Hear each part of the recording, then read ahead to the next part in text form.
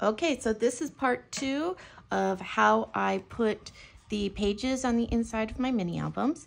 If you haven't already, I do have a video out of part 1 where I show how I put the album together, showing the chipboard and covering it with the paper. And all of the dimensions for this part of the album are down below in the comments. So now we are ready to construct the inside of it. I did go ahead and add my ribbon here on the side, if you can see there with the tape, and then the same here on at the front.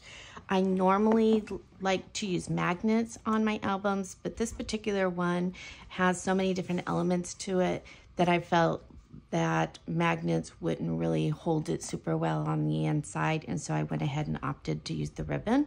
What I've also done in advance, just to not make the video too long, is I went ahead and put all of the different elements, my papers, on the different elements I'm going to be using ahead of time, just to kind of speed things up just a little bit. Again, down below I'll have the dimensions of the cardstock that I cut them at, and for the pattern paper. And so then I went ahead and just made myself little notes on which section that I would be using it in, and just kind of make things easy. All right, so now we're ready to put our album together.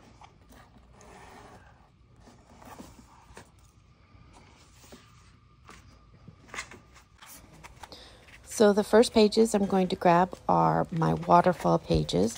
I have my base page there in the back, and each of my 4 cards that will make up the waterfall. I have scored 1/2 inch up at the top of each of them, and here I'm adding the score tape to the top as well.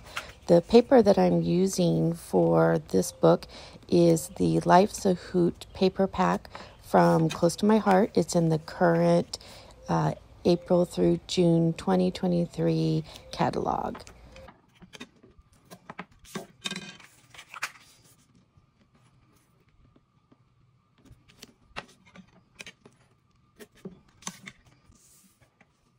So now I'm going to grab my base page and line up the very first flap to the top of the base page.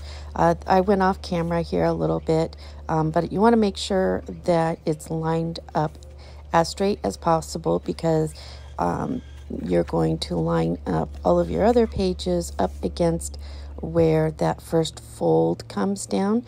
So it's important that your first page is lined up really well, so that all of your additional pages you're adding are straight. So here you can see that I have folded back on the score line, and I'm just butting that right up to the line of that first card that I put on there.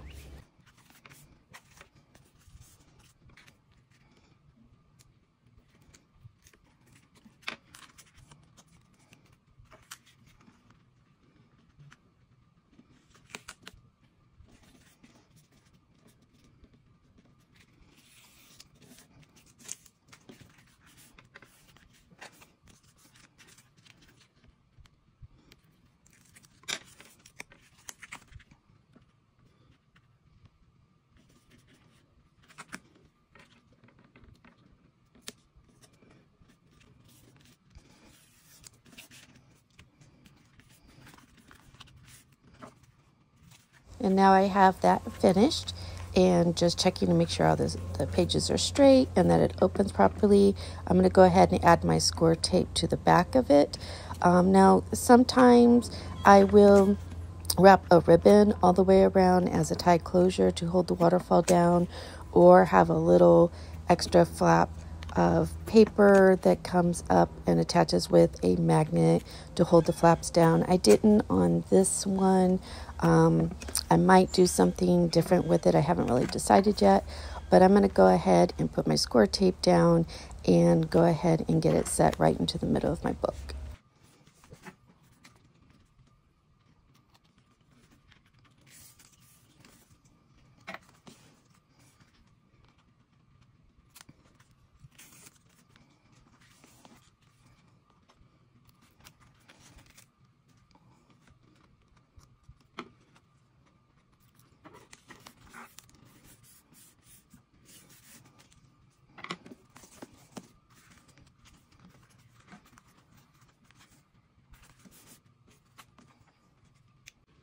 All right, so on the next part here, I'm going to be putting a booklet on each side of the album that mirrors each other with the same colored cardstock and paper.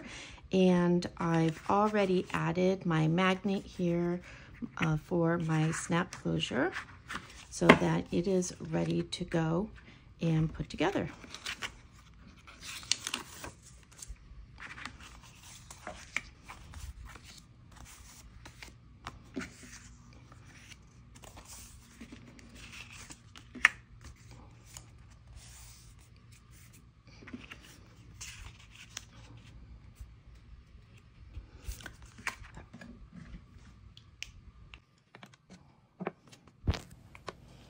So I'm grabbing my top card, and again it's scored at 1/2 inch, and I will be adding score tape on both the front and the back side of this card.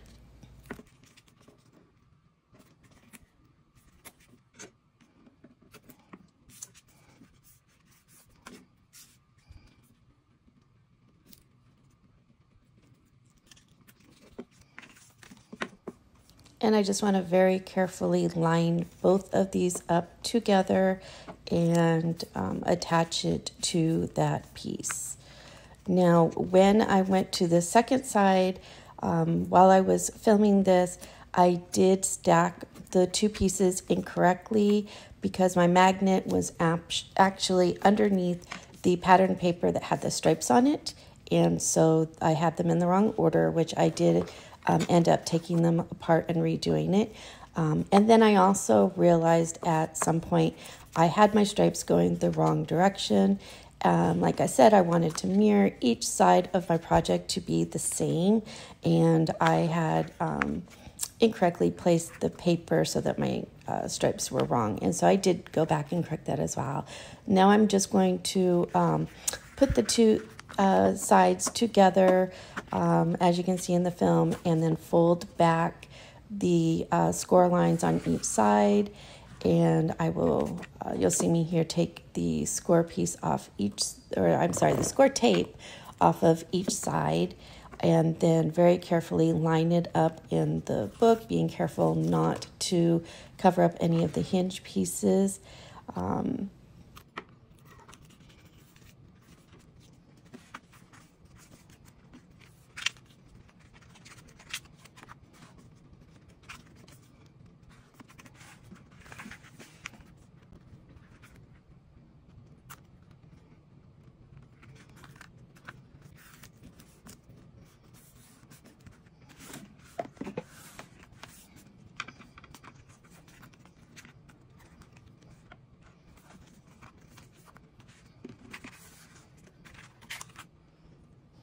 And I'm just going to repeat the same steps for the opposite side.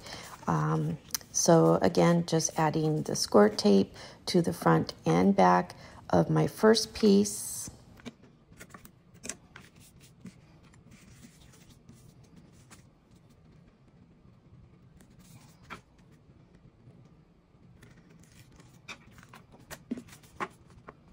And then carefully stack the two pieces together.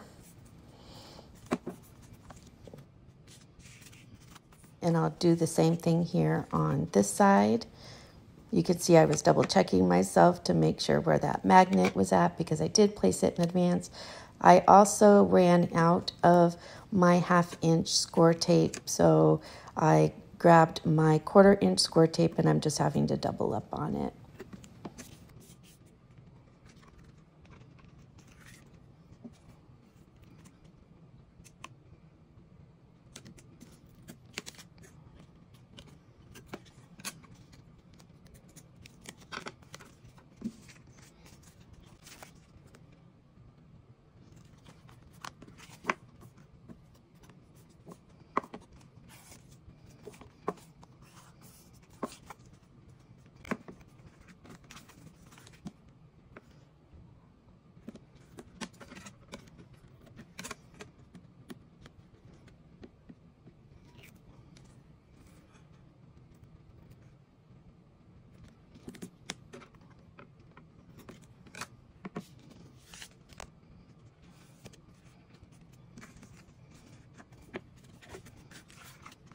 And so now I'm just going to make sure that the papers are stacked the way that I want them, and then I fold back the score lines on each side like I did on the other, and then very carefully place it into the book, careful not to get that binding of the book.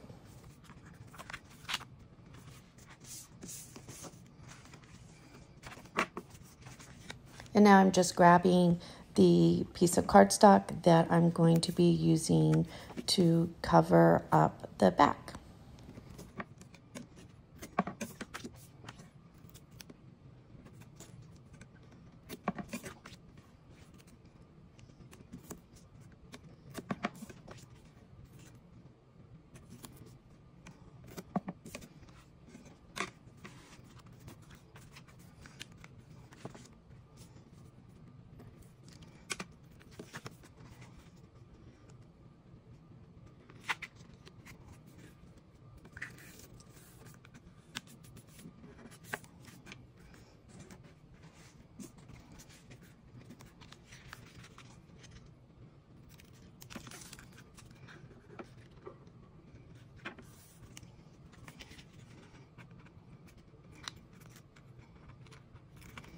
And when you're placing this piece, again, you want to make sure that you're not resting right on top of the fold lines of your fold outs, because it will prevent your pages from closing correctly.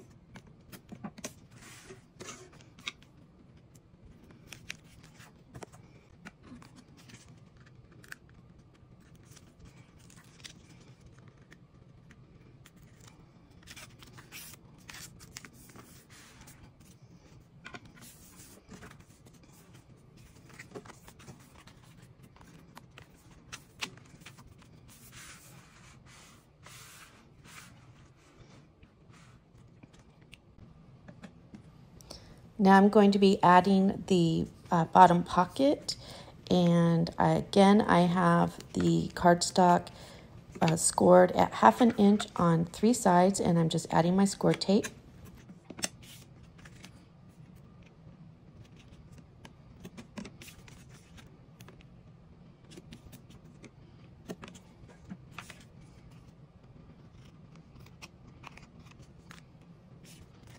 And I got off camera a bit there, but I am mitering the corners to take away any of that bulk and to make crisp, clean corners for my pocket.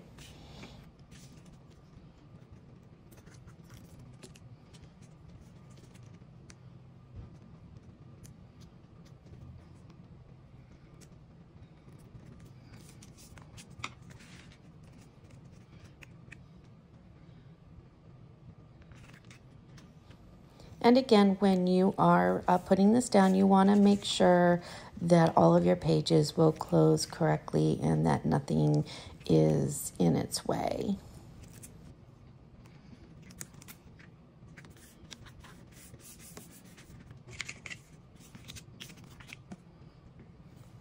And now I'm grabbing the top piece of my flap, and again, just adding my score tape to the top of the piece.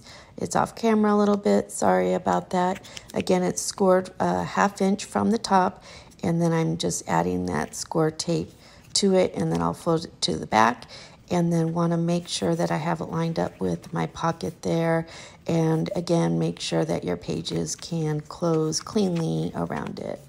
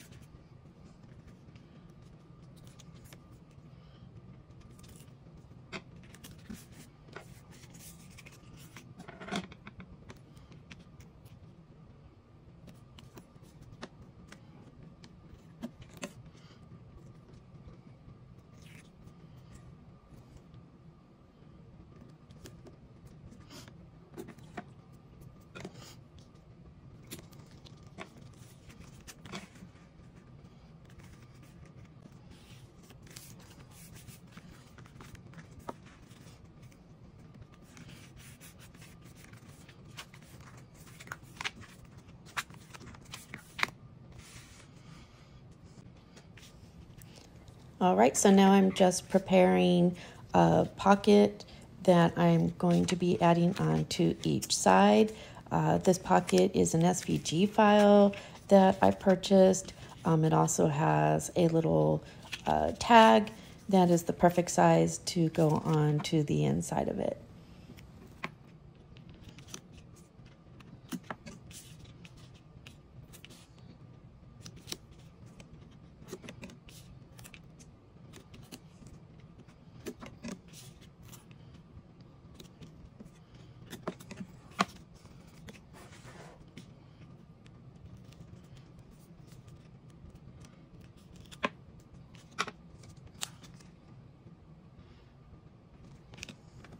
So I wanted my pocket to be as even on the bottom as possible. So I went ahead and grabbed my ruler and just kind of measured it out with the bottom to make sure that I had it super straight.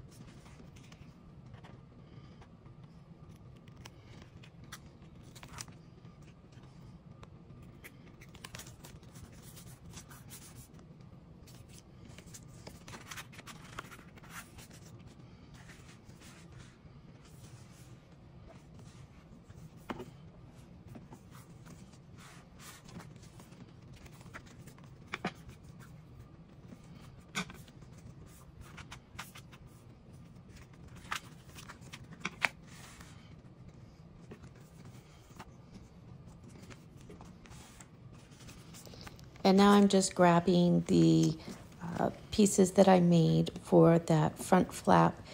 This is going to be a very simple trifold card on the front for photos.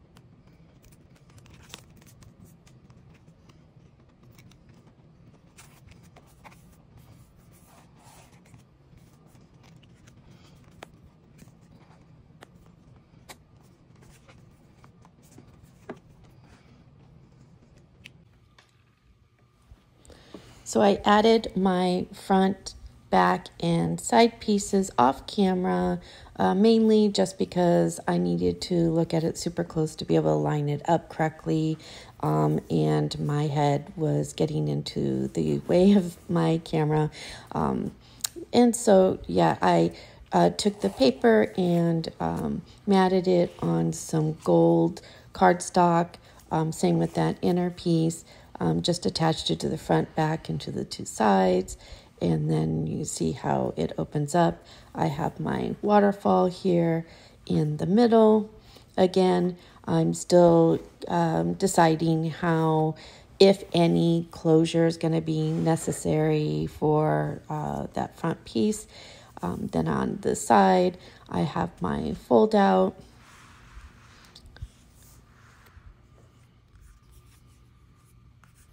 And the inside pocket.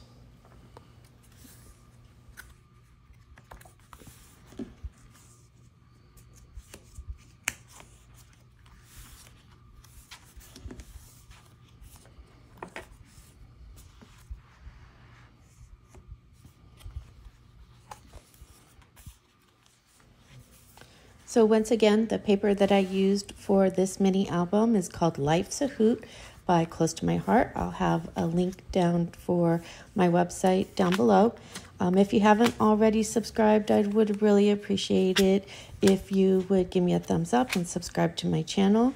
I will follow this video up with a part 3 on how I decorated it with my photos.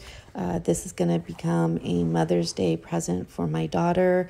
I have a lot of pictures of her and her daughter together that are super cute. So I'll be putting those in this album for a Mother's Day present for her. Thank you so much for watching. I hope you enjoyed the tutorial. I do read the comments, so please leave a comment down below. And thank you so much. Bye-bye.